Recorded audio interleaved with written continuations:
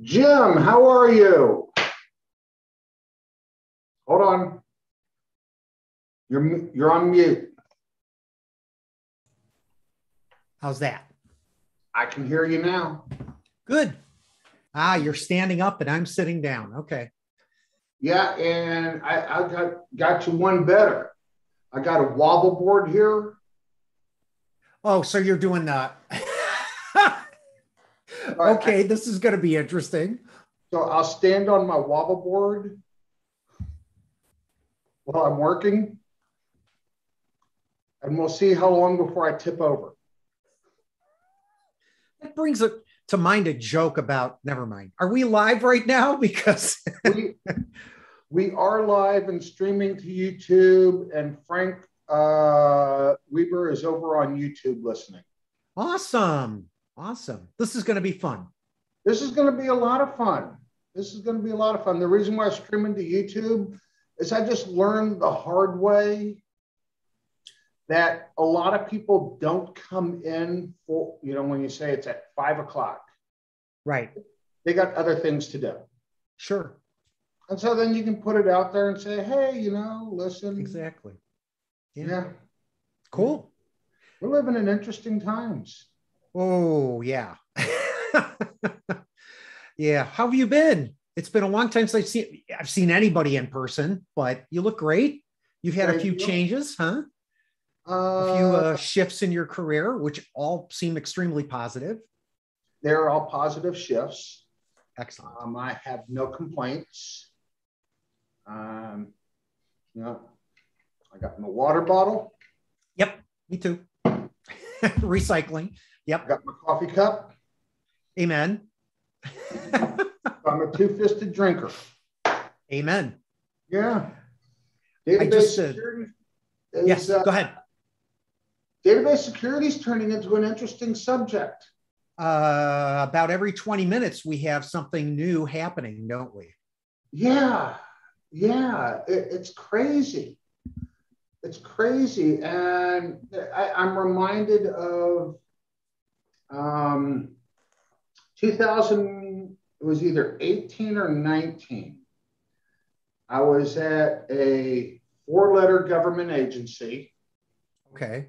That narrows it down. 3-letter agency, but a 4-letter agency. I won't give it. I won't okay. say the name in public because this was rather embarrassing. And I was talking to their director of information security. Right. Doing database security assessments. Okay. And he proudly informed me he has got the best sensors money can buy on his network, and he did not need any database security assessments. Of course not. About 2 months later, in the Washington Post, the New York Times, Yahoo, and a few other places announced a massive database leak due to a misconfigured database. That sounds painful. Yeah. That sounds painful. Yeah, part of me wanted to call the guy and say, would you like my services now? That's painful. That is painful. Oh. Yeah, it's really interesting. As we were talking about topics, I flash back to my first real DBA job, and it was for a reasonably sized company. And about 2 years into my tenure, we had somebody come in and do a pen test. Okay. And so this is like 2003, 2002, somewhere around there. Mm-hmm. And the guys got inside and were able to get to the production password for the password for the production database inside of 2 hours. I believe it. And the way they did it is through a compromised email address. I'm sorry, a compromised login, ironically again, we had about 500 people that worked at this company. Mm-hmm. Very, very, today we would say agile. Yes. Back then it was just controlled chaos. Mm-hmm. It was the user account of the director of accounting. And she made her password the same as her login. And they made an intelligent guess. And So here's my naivete. Oracle database running on Windows. Why I don't even want to go back there, but I was upset because they printed in the document the production password to the database. And I was upset because I really didn't know what the impact would be if we had to go change that password. So I wanted them to strike it out. Not that we have been broached. Yeah. And that's with 20 plus years of IT experience. That's where I was coming from. Yeah. So when we think about this today, you know, it's 20 years later, roughly, and your colleague at the 4-letter agency, I'm already scrolling through the list of possibles here. You know, the attitude hasn't changed. Something to do with space. Okay. Probably, I think, okay. And a couple of vowels. Okay, we're there. Yes. I think I know those fellows. Yes. So yeah, it's interesting from that perspective that people don't take database security, regardless of the database. And again, my specialty is Oracle, but I've worked on Informix, I've worked on DB2, I've worked on Teradata, I've worked in non-relational databases, right? And security was never really one of our concerns. We never really thought about it that much. Yeah. Until it was too late. Yeah. And now the database holds the crown jewels. Yeah. One of the things that I have been seeing ever since I started this, your information security people, they're really sharp on the network. They're really sharp on their, what's the word I want?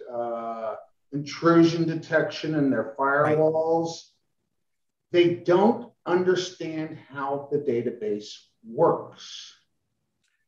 And that's why I originally, one of the reasons I originally got into this, because at a very large federal agency, I kept getting emails from the information security people asking me, why does CIS have DBA privileges? Okay. And I would have to, take the guy aside and explain to him, who CIS is and who system is, and all of these built-in accounts and how they actually operate. Right. And once he understood that, I continued getting interesting questions that were easily answered. However, he started understanding how the database actually operated, so we could actually work in partnership with each other, as opposed to right. Yeah. Right. Instead of button heads. Exactly. Yeah, because I butted heads with people all the time. Anybody know? I can't imagine with your personality if that would ever happen. Well, my wife says my wife says my 3 best qualities is I'm stubborn, pig-headed, and obstinate. And as an English major, those are wonderful synonyms. And those are my 3 best qualities. And those are your 3. Yeah. Please. The wife is upstairs. Let's not, I don't want to even go there. I need to talk to her. No, just have your wife call. It's a secret society. They're already talking to each other. That's they're already talking to each other. And if Haley from Finland's on this, she's already calling my wife Ruth. So it doesn't matter. Okay, well, yeah. All right. Well, we're both in trouble. Oh yeah. Well, we're always in trouble. But Helly knows Candy too. Oh God. Oh, we're dead. So it's an interesting topic though, because just especially with, Oracle is touting so much. And again, I know I'm talking about Oracle, but it's what I'm most familiar with, right? Yes. Touting, we have the autonomous database and we have the cloud and we have all this other stuff, right? Mm-hmm. And I was talking with Karen Lopez just in a general chat about things last week. And we were talking about things like, well, where do you put your business logic? Does it still go inside the application or does it go inside the database? Where do you put this? Where do you put that? And again, so many people, and this is really a database security issue, right, Rob? But it's, well, no, let's put all that stuff inside the application. And let's do this and let's do that. Let's do the validation even inside the application. And Karen's comment to me was, and the real challenge with that is these people don't understand SQL injection. And they don't understand that if you don't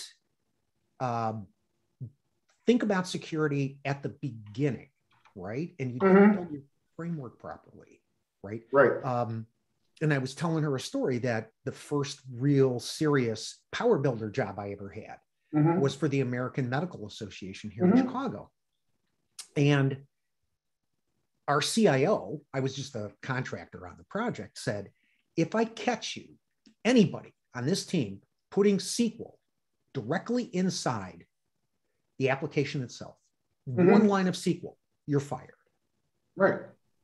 And they had built this marvelous framework that essentially it was Power Builder, right? But I mean, you know, Apex Power Builder. I mean, you know, you're still finally talking to some middle layer. Everything was done by stored procedure. Everything was stored procedure, right? And I actually remember I had to write some code that this was an Informix database that actually Informix didn't have a way to talk to logs. So I was going to have to invoke some code that was going to write a blob. We were actually writing images into the database, pictures of people. And I was terrified that I was going to get fired for this. And today, people just aren't thinking the right way about stuff. Everything's agile, right? Everything's let's get it done as quickly as possible, which again, from my perspective is let's do it with the least amount of restriction and anything to do to get around that DBA, because that stands for don't bother asking, you know, because we're just going to tell you no. So anyway, that's kind of a long polemic where we are today. That is the DBA's job. Say no. Well, to say it really should be, are you sure that's what you want to do? Is that really, have you thought about, is a better way of putting it, in my opinion. Good DBAs are like that. Right. And I've worked with some great DBAs in my lifetime that I've learned a lot from. And you know, I change hats. I'm either a designer, a developer, or a DBA, or just the general guy who goes around causing problems. You know, that's who I am. That's us. But it's interesting that you say that. The more code that you put outside of the database, the larger the attack surface. Excellent point. You know, keep going. I like this. It is a much larger attack surface because you're moving more data through the pipe. Exactly. All right. And then also the code is more vulnerable when it sits outside of the database. Sure. Exactly. All right. Because you're one layer closer to the bad people. Yeah, exactly. Right. And that's why, you know, I've been trying to teach people, and I work with Bren on this for a while on the code-based access control. Right. I remember that presentation.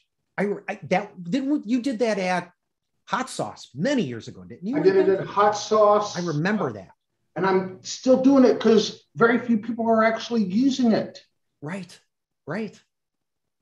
And I remember seeing that. There's a whole chapter in my last book on it. Okay. Awesome. When did that come out? How recent? That was November 2019. 2019. Okay. Yeah, and I swore it would be my last book. Yeah, and I'm working on another book. Good. Maybe something to do with security. I'm just guessing. Yeah, absolutely. But it's really interesting because if you move all the code or as much code as reasonable into the database and use code-based access control, you no longer actually have to grant access to the underlying database objects. Right. You grant access to the code. And then you have a fine-grained control over the privileges you give to the code. Exactly. Right. And I think you and I have talked about this. And I remember when I was teaching basic database administration. By the way, I became a much better DBA after I started teaching Oracle classes. Oh, okay. No, seriously. There's this old saying that if you want to master something, teach it. Amen. And I found out, there was so much I didn't know. And I remember kind of doing the pyramid of, access. Mm-hmm. And at the very bottom, here's the minimal amount of database objects, right? Could be views, but more likely tables, right? Views sitting on top of the tables, perhaps. Here's the minimum number of objects that everybody needs in the company, right? Everybody needs to know the company address, phone, whatever, list of employees, right? We're talking inside the company. Perhaps these people need this, and then everything else, heads up towards the top of that. And so many organizations seem to be blind to this. Or they just see it as a massive, they can't get their heads around it, But this idea of, what's the right term that we use for that? Privilege. Yes, right. So, it should be, if you want that privilege, I would much, as I used to tell students, right? I would much rather you come to me and say, I can't get access to this. Right. Please grant me access, than to say, oh, whatever, insert appropriate swear word, we got hacked. I would much rather you go, the CIO's PO, because he can't see, or the CEO can't see this particular bit of finance information, or the head of finance can't see this information about whatever it might be, right? Employees. And you go, wait a minute, why did he need that? And I would say, if the person turned around on their tail and walked out, I would go, wait a minute, why does the guy in finance need to know their boss's salary? It's like, wait a minute, something's wrong there. And I'm going to go talk to the corporate security administrator and go, something's not right here, Right. So that's where I came from with that. And I was amazed at how many people would just go like, oh, this makes perfect sense. Why didn't they teach me this in college? Or why doesn't my DBA understand this? So does that make sense? I guess I'm talking more than I should be listening, which is never a good thing for me. No. We like it when you talk, because then you can come up with some really good questions. But yeah, and there's another issue. I remember building code back in the 1900s. Yeah, me too. Yes. And to get things to work, it's like, okay, we'll just grant DBA and we'll figure it out later. No. Right, exactly. And then you wind up deploying a package into production that is way overprivileged. Yes, exactly. And fortunately, in 12.1 or 12.2, don't quote me on the version, Enterprise Edition. Yeah. You can now run, what is it called? Privilege capture. Yes, right. Where you can go through and see people are actually doing things. Right. And you can see things. Yeah, privilege capture was, I think that's a 12.1 feature. Might be 12 something feature.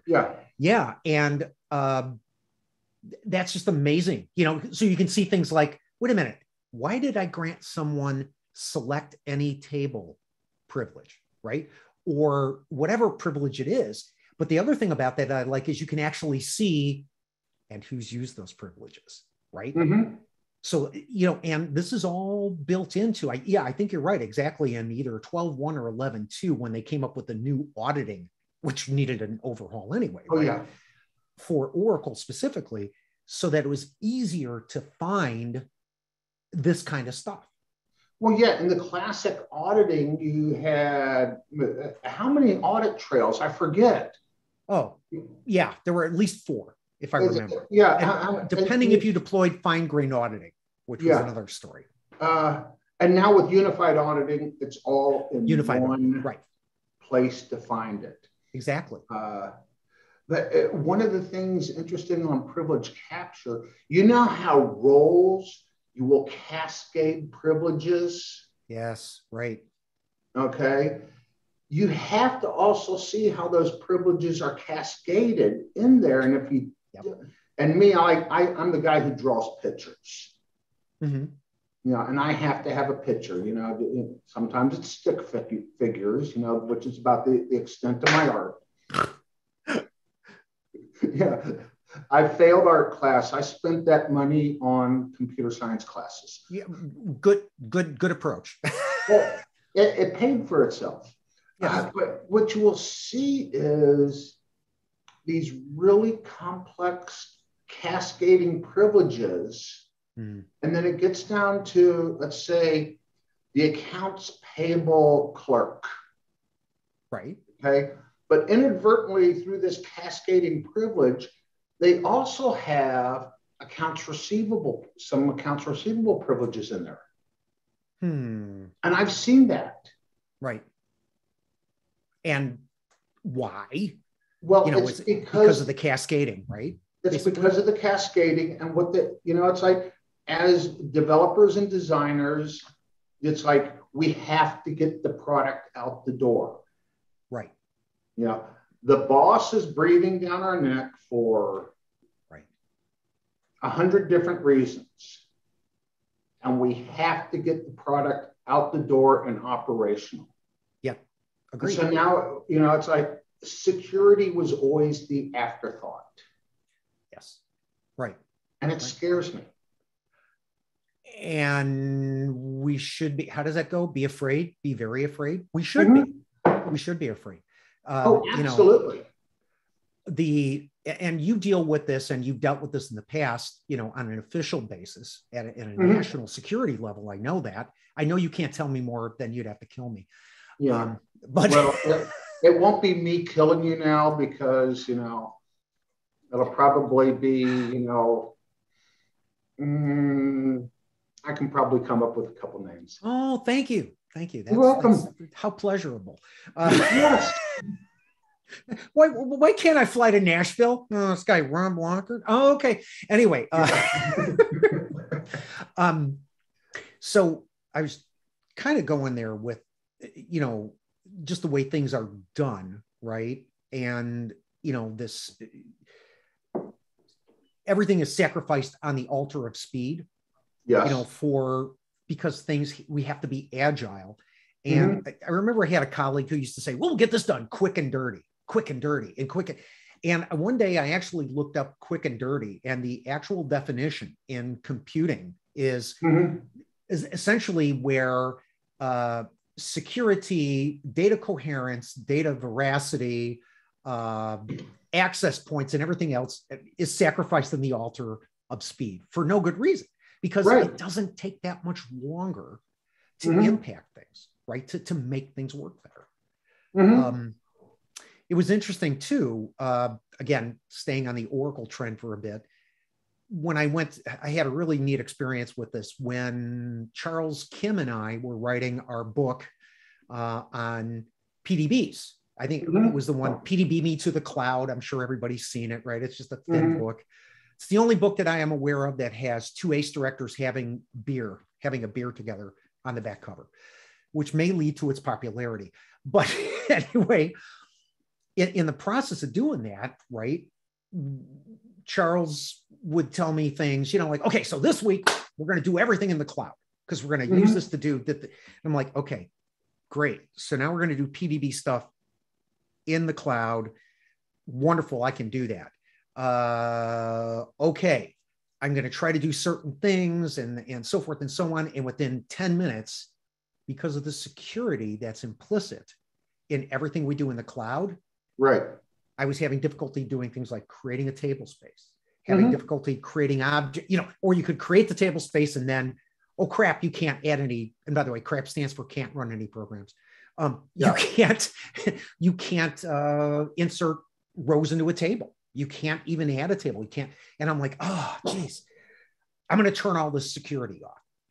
So I tried to do it for about a week. And I was just like, you know, like what you're doing, right? And I finally got a hold of somebody at Oracle and actually another ACE director. And I said, so should I even, and he's just like, stop. Even if you could turn the security off, you break so much, you would break so much stuff that your database would be useless. Right. And so we just, now again, that was 12C release 1, like 12.102. Oh God, approved it. The cloud was painful back then. Oh, yeah. The database was even. Yeah. Yes. And so things have changed a lot more now, because some stuff was at the container database level, some was at the pluggable or PDB level, and it was a nightmare. But it, you know, and you had to figure some of this stuff out in terms of things like, I don't want to say wallets, but essentially the concept of a wallet and other things, and you had to learn how to do all this stuff. But the whole idea was, if somebody's walking into this for the first time, and security is an afterthought, we have to assume that they'll never implement it. Exactly. And so go ahead. Also, when security is an afterthought and you start bolting security in, you start breaking things. Exactly. My experience. The new buzz is DevSecOps. Yes. All right. We can talk on DevSecOps later, because I'm still trying. I've wrapped my head around it, but I'm not prepared to talk about it. Okay. Gotcha. Yeah. Otherwise, I will sound like an idiot. Okay. I get you. Which is normal. Which is normal. I thought it was part of the qualification for ACE director, but keep going. I have a practice. Do you do this too? I will write down, as I'm going through my day, what I don't know. Oh, yeah. Yes. Yeah. And that's just like that side note. It's like, people assume that we are ACE directors, therefore we have all knowledge. Oh, God, no. And God. I know. Even in my specialty, I'm daily coming across things. I'm like, oh, I didn't know that. Right. I recently had a thing where somebody's system was not auditing. Okay. It was not generating any audit. Wow. An audit was turned on. Well, it turned out what they were doing was they were auditing across the database link. You can't audit a database link. You have to audit an object. Okay. Or an action. Right. And if you audit the database link in unified auditing, it will show up on the server side database. Okay. With all of the DB link information, et cetera, so you can point backwards. I didn't know that. Okay, which makes sense, right? Yeah. But it's not what you want. Yeah. And so it's like, okay, what we'll do is we'll create a view against the database link and just have them select against the view. And then audit the view. Okay. And that's the proper solution. Because I don't know. I mean, I haven't hit that. If you want the audit trail on the source where you're starting from, the source server, you have to audit something there. Right. Exactly. Right. Huh. All right. I don't think I've ever run up against that, but that's an interesting challenge. And you're right. That's another thing. No, I've got a list of things that I simply know nothing about that I come across every day. Yeah. And that's where, I mean, that's one of the things that keeps me really interested in this. Like people said, so I was just at a family member. So you're retired. And I'm like, no, I'm on sabbatical. Well, how long is that going to be for? Well, I just did my retirement forecast out to 110, so I've got at least 35 or 45 years, depending on how, what health's been granted to me via my genetics, and hopefully some good living. And, the thing is, there's so many things that I haven't even had a chance to explore, and so many things I really want to, get more experience with. The thing about, back to our kind of our database security thing of this, and it's interesting, we've been doing our podcast, beyondtechskills.com. By the way, we would love to have you as a guest. I talked with my co-podcaster. We'll figure out something interesting, fishing, boats, airplanes, why pilots should be better DBAs, or whatever you want to talk about. But Oh, yes, suggested topic. I can suggest a few topics. Oh, okay. We'll take that offline. This is your show, but Okay, this is my show. That's your show. But go ahead. Some of the people we've been talking to, we just did a podcast with Karen Lopez, as I mentioned, and we've been talking with a bunch of other ACEs and other people and stuff like this, right? And the thing is that we're not thinking about the way the real world works. Exactly. And, or I should say, the real world of somebody in dev ops, whatever it is, right? Mm-hmm. Today, the data is literally, quite literally everywhere, right? Yes. So I did this great little map, kind of a high-level data map of, okay, so assume you're a modern power utility. You know, you're supposed to get electricity from here to here, right? Right. Or I guess here to here. And so here's all your data sources. And I said, so, you know, here's your data model. Unfortunately, this is in an Excel spreadsheet over here somewhere. Right. This is in an AWS cloud, right? It's sitting out on as a flat file, a bunch of CSV files, right? And you can't move them. They got to stay where they're at because you got a contractual obligation. You got something else out in HDFS. You got a bunch of other stuff inside the database, right? And so it's not like it was 20 years ago. Hell, like it was 5 years ago, right, Rob? Things are just disparate. They're flung everywhere. And with good reason, right? Stuff's got to stay where it has to stay. Right. So if you're thinking that you've got this off in an S3 on AWS, right? You hope that the security there is valid. You hope everything's working okay. But if you're accessing that from inside an Oracle instance or, you know, a Google Cloud Platform, Enterprise DB, you know, or PostgreSQL database, right? How do you audit for that? How do you know that people are touching data that really isn't inside your database environment, but it's being touched? Right. And do you need to audit for that, right? And this is not going to change. This is going to get crazier as time goes on. Well, yeah, you have the multi-cloud. Oh, yes. And we haven't even talked about multi-cloud. Yeah. These hybrid environments, and they're all going to be different. Yes. Okay. Because what works for one customer, the other customers, like, no. Exactly. Every customer is different. Yeah, exactly. And so you're going to have to deal with things like that. So how is it being audited over here on AWS? Right. How is it being audited here on OCI? How's it being audited over here on Azure? Right. And how's it being audited on Google Cloud?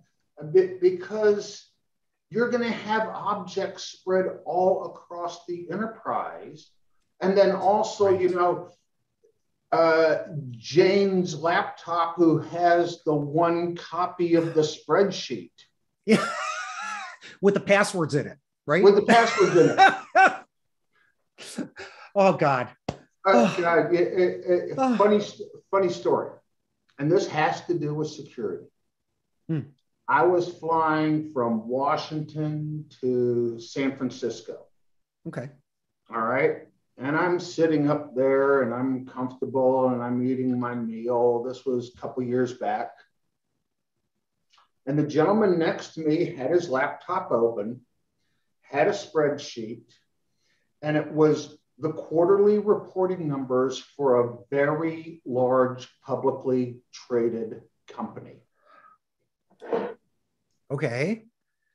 The one part of me who wanted to go, sell. That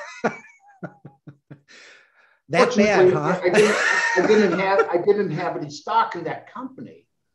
So I struck up a conversation with him.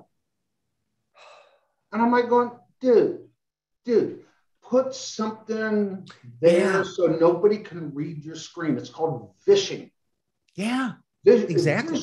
Visual or backing. Or they've got visual. You can see the screen. They have a word for it. They got a word for everything. Yes.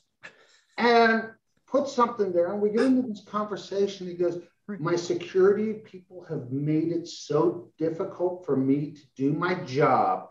I have to download all the information onto my laptop just to do my job. That is the other problem we're facing. Yes. If they can't do their job, believe me, our users are smart. Yep. They will figure out a way to do their job. Right. Right.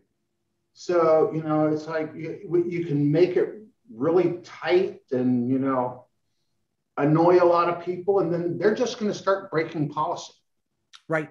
Exactly. Just to do their job. And I agree with you. I've worked at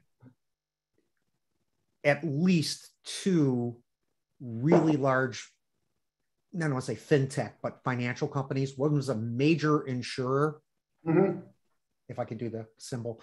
And another one was one, yeah, right.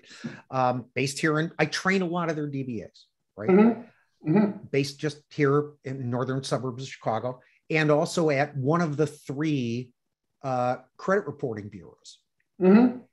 And I was impressed with the fact that they took security of their customer data extremely seriously. Yes. You know, but as someone that was the large one that I was working for was an Exadata project, the credit reporting agency. And I'm like, well, we were talking about something simple like, how do we partition the data in this table?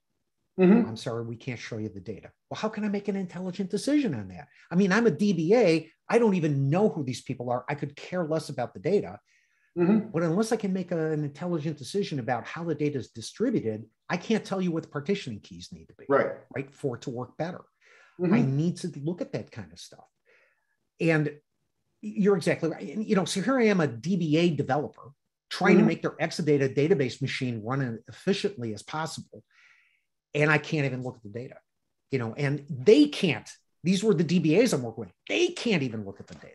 And so what do we end up doing? You know, eventually somebody has to kind of like, you have to kind of look over someone's shoulder almost to be able to see stuff. So it's just like, is it any different than that guy with the spreadsheet on the airplane? I mean,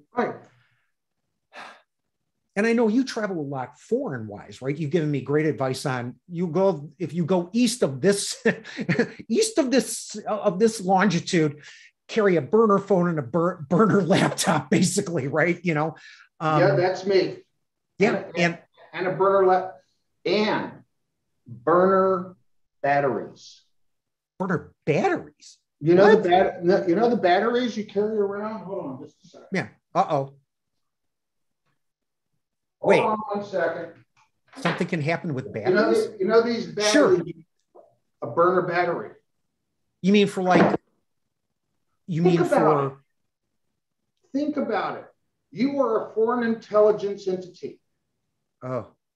Okay? Okay. And you're charging up your battery in your room. Right. Okay? They bring their technical expertise in and they go, they got this battery right here. We'll give him another battery that's going to put malware on everything plugged in also connect to the internet and send all kinds of shit back. Excuse me, I shouldn't say that, but I carry I didn't even think of that. I carry burner phones. Right. I carry a burner laptop. Yeah. I'm paranoid. But just because I'm justifiably paranoid, so. Yeah. Right? Well, it's because of what I've seen in my lifetime. Right. Right. And there are bad actors. There are decidedly bad actors in Eastern Europe and all over the world. Not just Eastern Europe. Yep. I know we think of it that way, but yeah. Right. You know, there are some places that are worse than others. Right. However, believe it or not, if I'm in London, I'm carrying a burner battery, a burner phone, and a burner computer. And that's an interesting point you're making, Rob, because a lot of people, right, GRU, right, focused on people or focused on hotels where executives like to stay. Yes. And, it's like, somebody coming to my neighborhood and they go, well, is it safe here? Obviously crime wise, I'm going, well, yeah, it sure looks safe, doesn't it? Where do the wolves go? Nah, that's where they go. Exactly. Oh, I left my car. Somebody stole something out of my car. Well, was it locked? Well, no. Was it outside? Well, yeah. Mm-hmm. What's in your garage? All kinds of junk, but not my car. So I mean, I didn't know London though. I'll have to keep that in mind. That's kind of scary. Every place I go. Wow. So maybe Raleigh, North Carolina. Everything's burner. Why Raleigh? That's interesting. Is there any, I mean, I know you're not that far from Virginia and the tech quarter, but just. Yeah, but have I ever told you the story of the evil maid? No, I'd love to hear the story of the evil maid. Now, I don't, that grin looks really scary, Rob. Tell me about it. This gets off database security, but it is security in general. Maids don't make that much money. Granted. Okay. Here's $500. I want you to swap out his battery with this battery. I want you to plug his phone into this device and turn it on while it's charging. I want you to plug this USB into his computer. Right. There's $500. Yeah. Don't worry, nothing's going to happen to you. Oh, sorry. Did I put an accent on that? Yeah. Sorry. Yeah. Criminal elements. Oh, yeah. You got foreign intelligence elements. Just because you're in the United States doesn't mean foreign intelligence is not operating here. Agreed. So you go to ECOUG, okay? Or you go East Coast Oracle Users Group. Or you go to, let's say, Collaborate. Mm-hmm. Or whatever it's called these days. Two things now, I think, right? You go to a conference where a lot of technical people are going to be coming in to listen, and they have access to systems. Right. It is a target-rich environment. Yep. I never thought of it that way, but you're absolutely right. It is an absolute target-rich environment. Now I came into this happy, but now I'm scared crapless. If I was SVR, if I was GRU, the only KGB left, I think, is Belarus. They still have KGB. If I was any foreign intelligence entity, including MI6, yeah, I would be there. That's absolutely true. Yeah. It's funny you mentioned that too, because a lot of the things that we're talking about, right, the compromised maid and things like that. I don't know if you ever watched Mr. Robot. Yes. I loved the emphasis on social engineering, because there was one episode that I recall. If you haven't seen the show, by the way, it's people actually type real code into real computers. It's not this, I'm going to type in a, plain English language phrase. But one of the ones I remember, Elliot had to break out, Elliot's the major character, break some guy out of prison. And so his solution was, no, I'm going to compromise the system. I'm just going to open up all of the prison cells at once because I can't figure out exactly where this guy is. And the way he did it was, I think he sent his sister into the parking lot and she just dropped a bunch of thumb drives in the parking lot. And somebody went, took it, plugged it into their machine inside. 30 seconds later, he was inside, and that's how quick, like you're saying, if they're a professional actor and they understand how systems work, you have no idea how quickly people can break into stuff. Every now and then, I will be a part of a red team, which is fun. Awesome. Which is fun. Yeah. let me tell you the rule. There's a rule of thumb. 90%, over 90% of the compromised systems have to do with social engineering. Ooh. Because it's easier to hack a human, yes, than to go toe-to-toe with the firewall or their IDS. Exactly. And so one of the things we did, we hired some very cute girls, gave them thumb drives and said, oh, there's a band tonight, at this place. Here's some of their music. I hope I see you there. With the thumb drive. With the thumb drives. Here, listen to the music. I really hope I see you there. And guess what? These thumb drives were pinging back left, right, and center. Wow. And so what was the uptake? You think it was 90% basically of the 90% of the people you went after? I'm going to say probably 40% of the people who were male under 30. That good old bro dev culture. This is why we need more women in IT. Really, seriously, because they would go. Seriously, now a lot of those thumb drives got plugged in at home. Yeah. Still not a good place to plug it in. No, exactly. Yeah, I mean, because it's easier to hack the human. Yeah.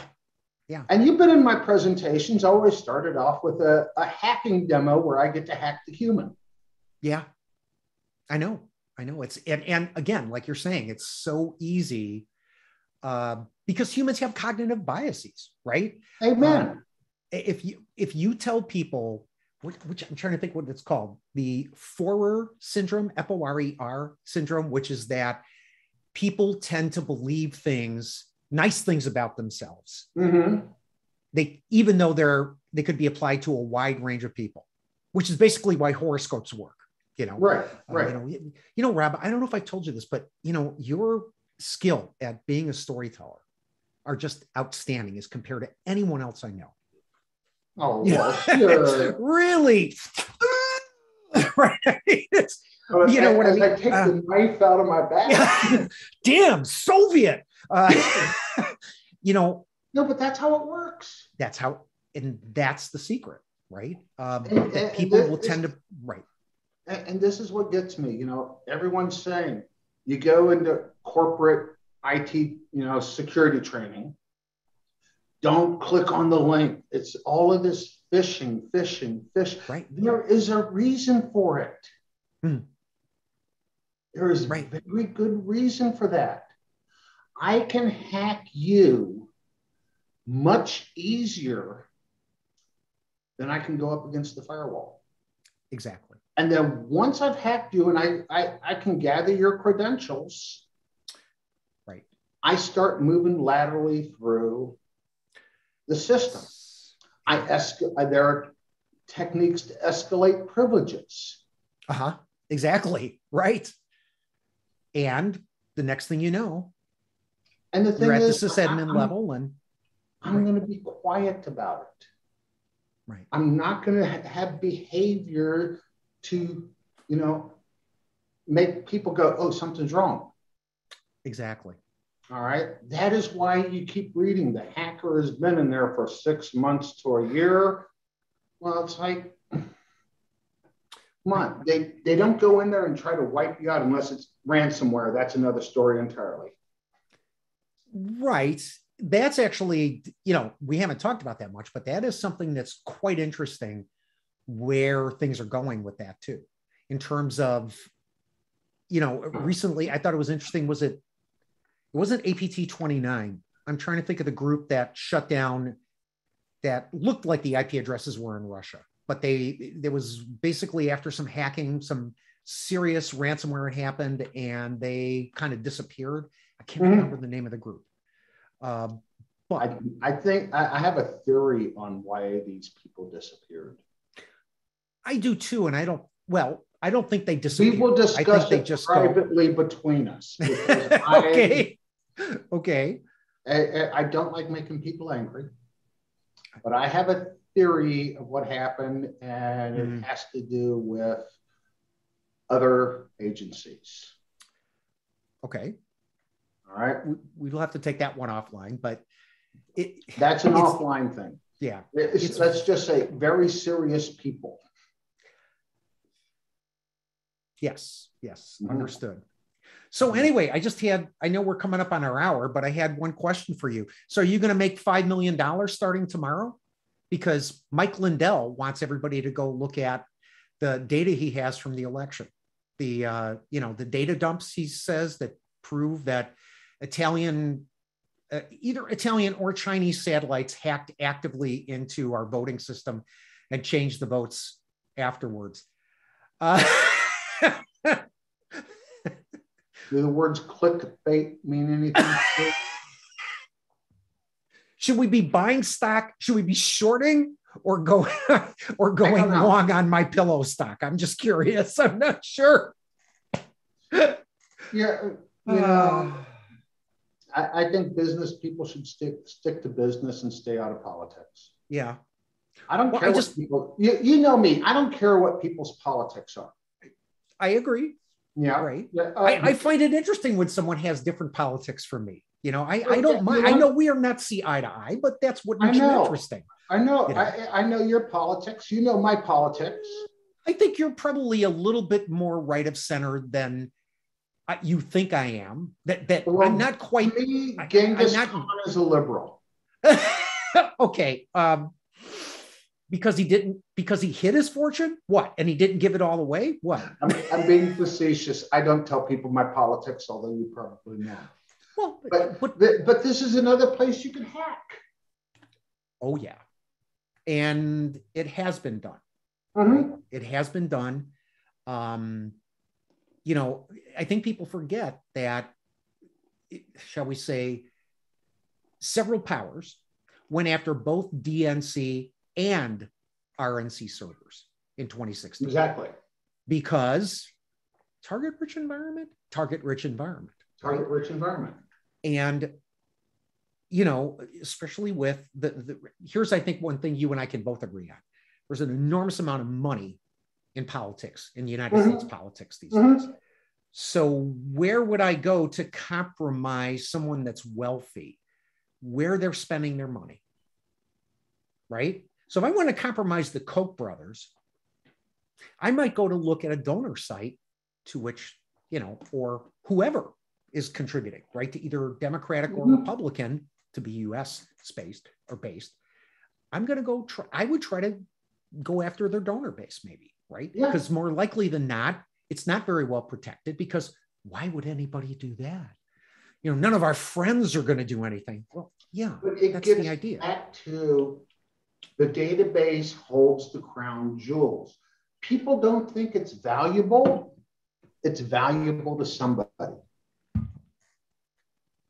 Exactly. Even for embarrassment. Precisely.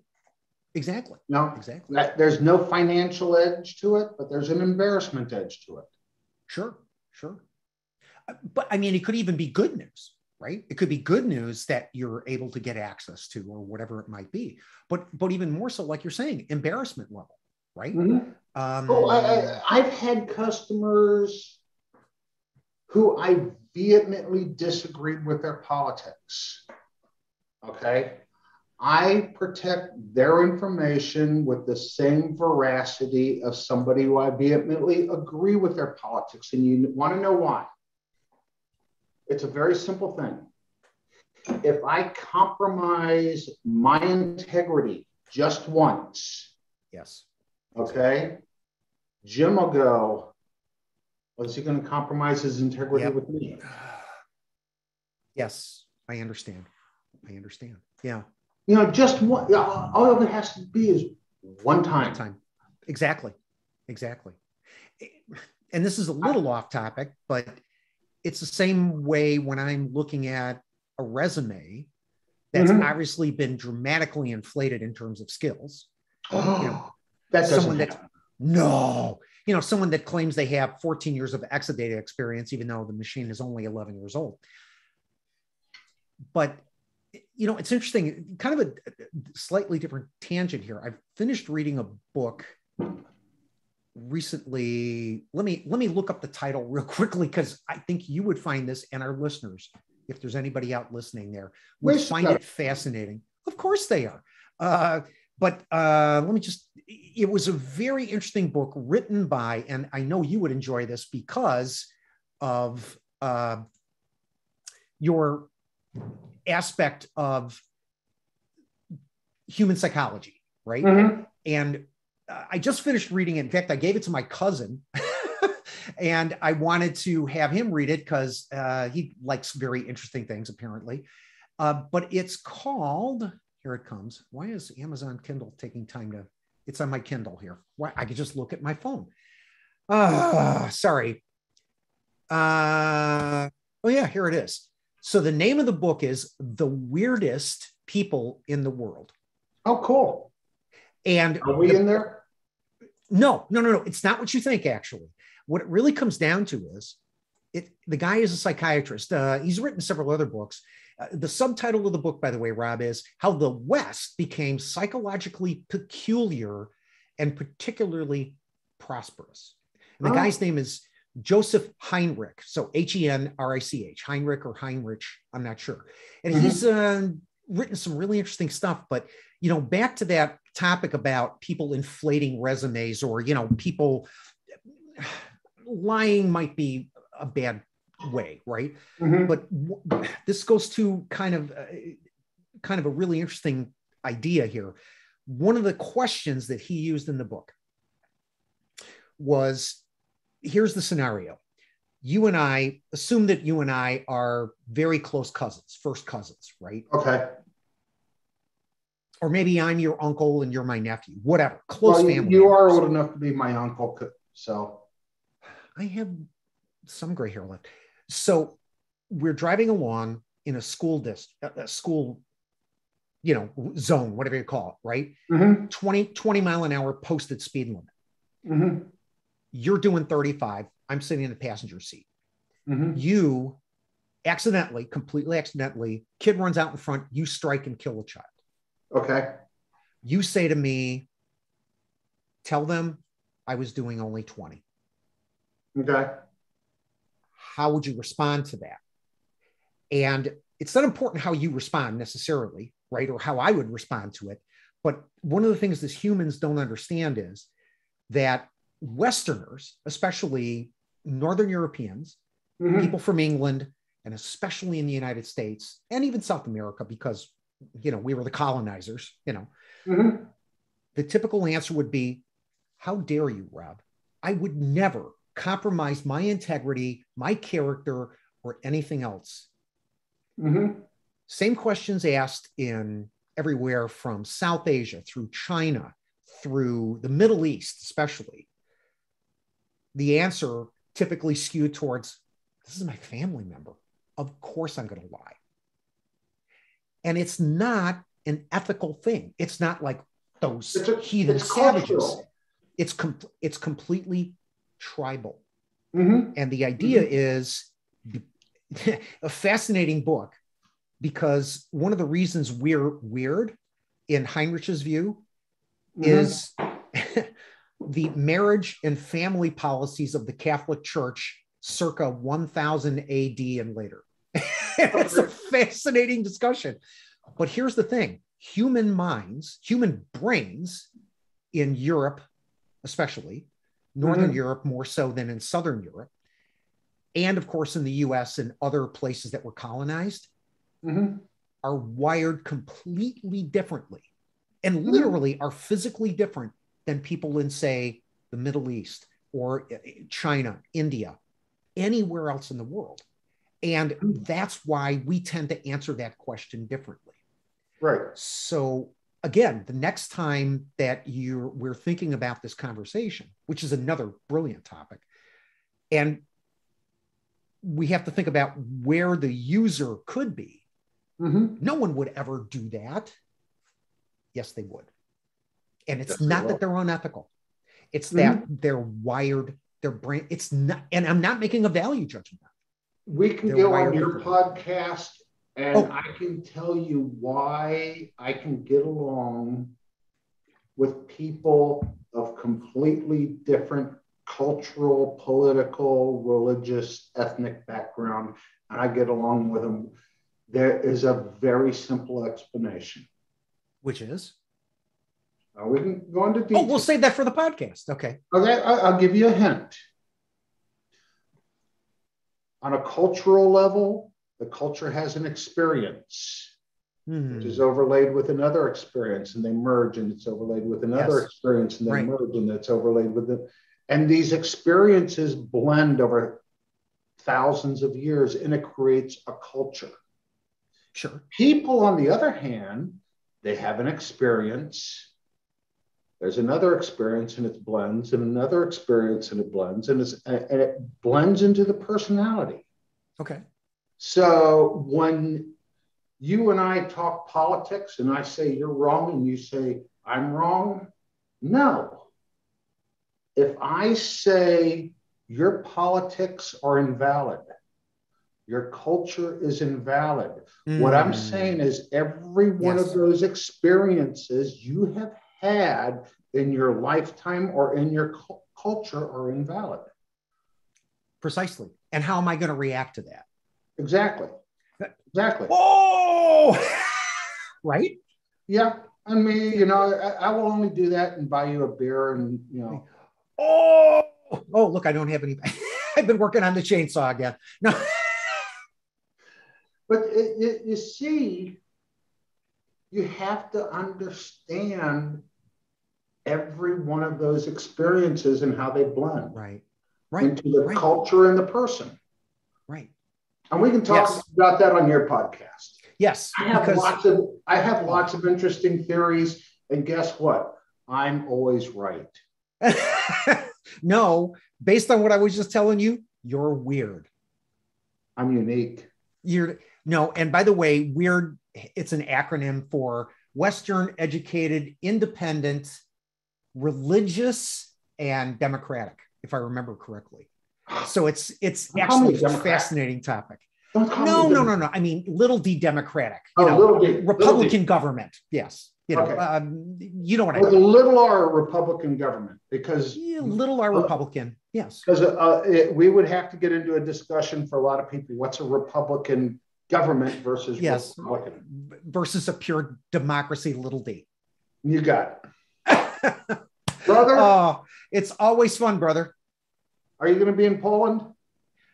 No, I'm going in virtual, but I will tell you, you've got to see the social media clip that I made for it. It involves power tools. You're going to love it. I love power tools. As do I. All right, so I will not see you in Poland. Hang tight, brother. Hang loose, I should say. Right. Later, Thank you so much. All right. See you. Bye-bye. Mahalo. Mahalo.